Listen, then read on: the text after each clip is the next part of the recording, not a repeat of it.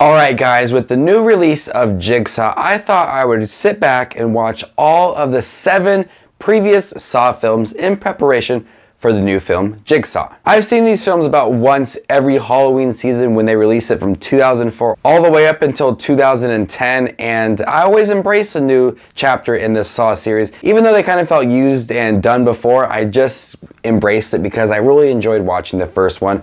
I have vivid memories of watching Saw in my bedroom late at night and seeing the pig jump out of the closet and just be absolutely terrified.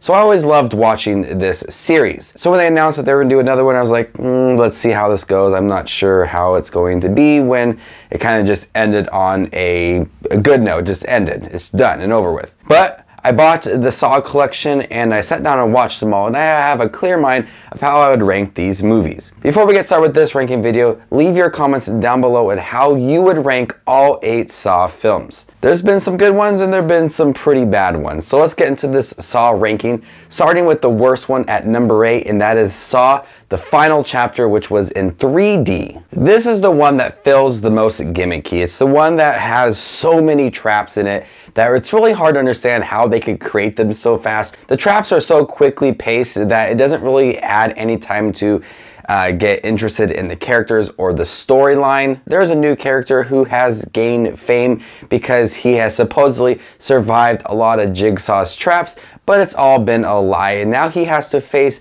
all the traps that he had written about and claimed all that fame over. I thought it was a pretty interesting take, and we do have a lot of return cast members in this movie, but all the traps and the gimmicks just made this film feel used and not very necessary. It had that 3D route that just added nothing to this movie. It does wrap up very nicely, which I do like at the end, and it just kind of like, oh yeah, more confusion to this movie. Coming in at number 7 is Jigsaw.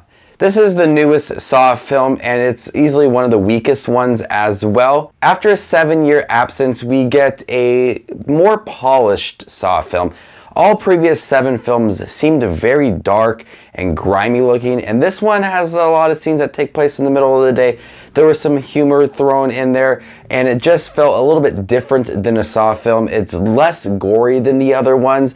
Some of the traps don't feel as creative, but I do like how Tobin Bell played his part in this movie, and I do like the big reveal at the end. I thought it was interesting, but also at times it felt like just a cheesy way to bring back this movie into theaters for the Saw fans. While Jigsaw is not a bad Saw film, but it is not a very exciting film as well. There is a lot of large gaps between the punishment traps, which I did lose interest in. There wasn't that many traps compared to other films, even like the final chapter where there was so much.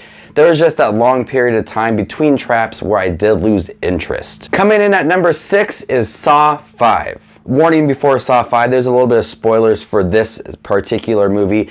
We do get a good cat and mouse drama between Strom and Hoffman, but unfortunately we do get a lot of flashbacks in this movie that makes it a little bit of a puzzle to watch. The beginning of this movie is thrown in on other timelines of the other films, so it is a little bit confusing to watch 5. So this is one of them where you really have to pay attention. It opens up a lot of different narratives and different storylines that we just kind of have to pay attention to because they keep on stacking on top of each other. But the main traps and the people that are involved in this movie is some of the best that there's ever been. We do get actresses like Megan Good who appear in this movie. We do get some people that are trying to work together and also backstab each other, and they're trying to survive. So watching these members work their way up this game and trying to win it is very interesting because it's a great group of people that are trying to survive against each other. So it's kind of heartwarming to see this cooperation, but also this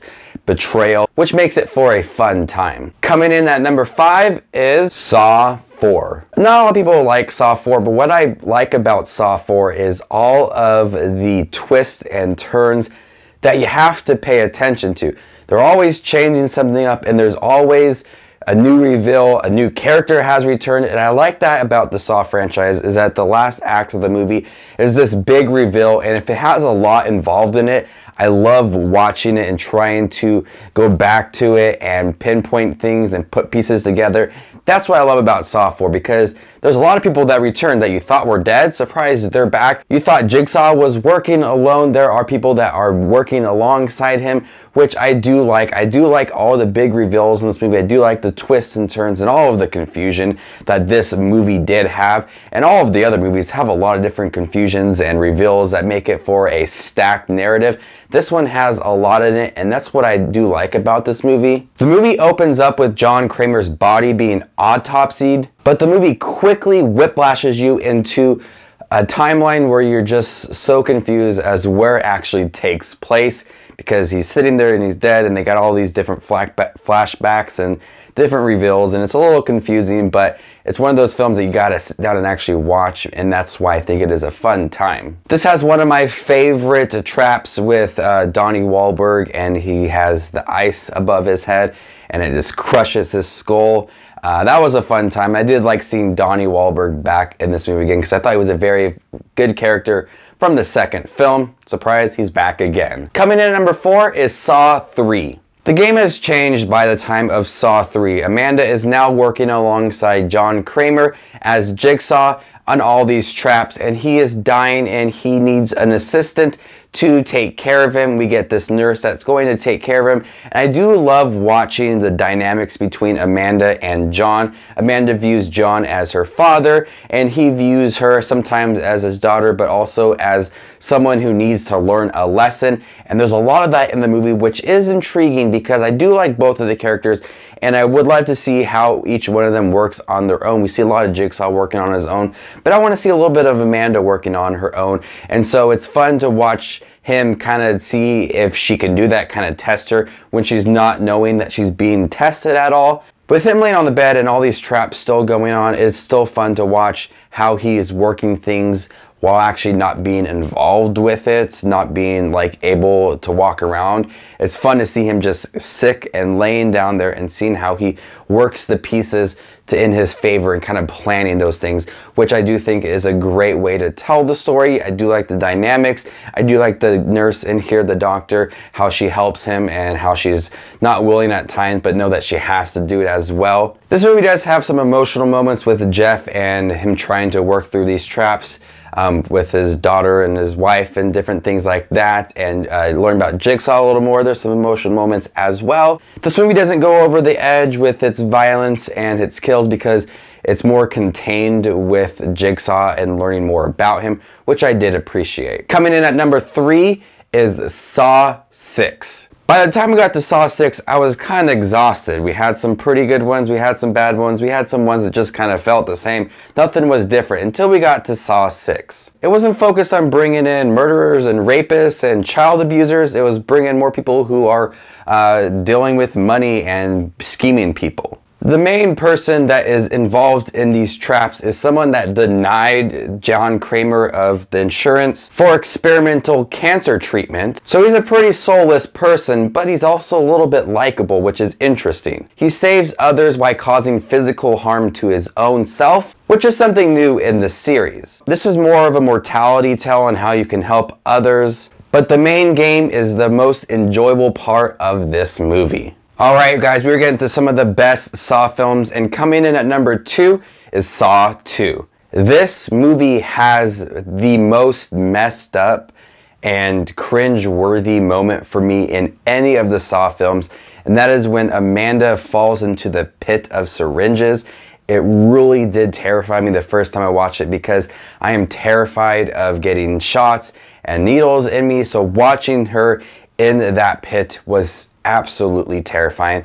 And this is the first time where we get a large group of people in the film, and I feel like each one of them had some moments where I did appreciate in watching them trying to work around this house, trying to survive. I did love this survival aspect of the movie. The first one touched a little bit on it too, but this one kind of went further into what would you do to survive. And a lot of thinking went into this movie as I'm watching it. Like, what would I do to myself if I was put into this situation?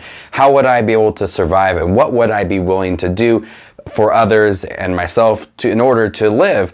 And I do think that Saw 2 did a great job of playing up on that theme of what would you do to survive. And it's, as a viewer, I really don't want to think all about that, but it did a great job of bringing that to the viewer and doing a great job of showcasing the people that are involved in this movie and how far they would go. All right, guys, we're getting to the best Saw film. Before we get to this one, make sure to leave your comments down below on how you would rank all the Saw films. We are now at the best Saw film. There's only one left, and that is the very first Saw film. This is more of a psychological thriller than a gore porn film. We only get two people that are really involved in Jigsaw's trap in this bathroom in like a really disgusting building. They're kind of they're separated from each other and they really can't do much, so they have to piece the clues together that Jigsaw is giving them. They're chained to something and they have a saw. This is the only film that is directed by James Wan, and it is easily the best in the franchise. What I found terrifying about watching this movie recently and as a kid when I was in 7th grade is how dark this movie really is. It's only lit through like camera flashes and candles and different things like that, and it just remains very chilling. Hearing Jigsaw's voice for the first time was genuinely terrifying, and the big reveal at the end was very pleasing for the whole entire movie. I remember watching it for the first time and thought, oh my God, I never would have thought that. It is so interesting, and I love how each movie did have a big reveal, but this one was my favorite big reveal because it's right in front of you the whole entire time, and there's nothing you really could have done about it. This is easily the best one. It is the best psychological thriller I've seen. I love watching the first Saw film and thinking how far you would go, what would you do, and I loved the first Saw film. It is one of my favorite Halloween movies, and I have vivid memories of watching this in my room late at night, and the pig face still terrifies me to this day, and it is a great, chilling, dark film that touches a lot on psychological moments and, you know, personal morals, different things like that. It is a very good film. So there you guys have it, all 8 Saw films ranked worst to best. I asked on Twitter what was the best Saw film, and the clear choice was the very first one. Second one was another option as well, and people picked that one too, but the clear choice was the very first Saw film. So before I leave you guys, make sure to leave your ranking down below for all 8 Saw films, how you would rank them. Remember, this is my personal opinion. I would love to hear yours.